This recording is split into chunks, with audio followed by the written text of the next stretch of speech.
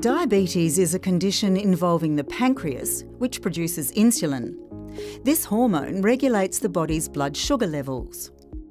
The pancreas of a person with diabetes produces insufficient amounts of insulin, ineffective insulin, or possibly no insulin at all. A person with untreated diabetes will have very high blood sugar levels known as hyperglycemia.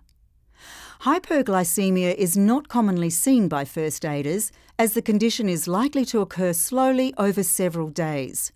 However, it may result in unconsciousness. But hypoglycemia, which is too little sugar in the blood, is more commonly encountered.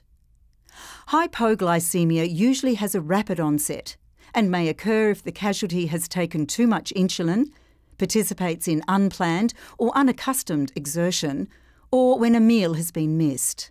Jenny, could you give me a hand? The casualty may feel weak and dizzy, appear pale and sweaty, and experience muscle tremors. If a person has a diabetes management plan, it should be followed.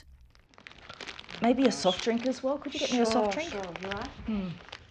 Confusion and irritability may progress to unconsciousness.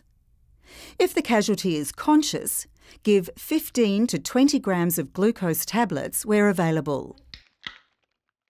If tablets are not available, give 5 to 20 jelly beans, 200 ml of soft drink or fruit juice, or 3 teaspoons of honey or sugar.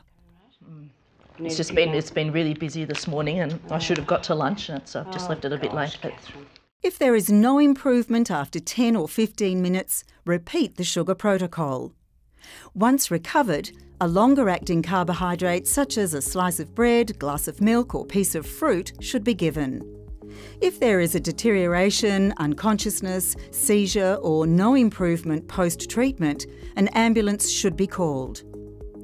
If unsure whether the casualty has high or low blood sugar level, the best option is to treat as for hypoglycemia.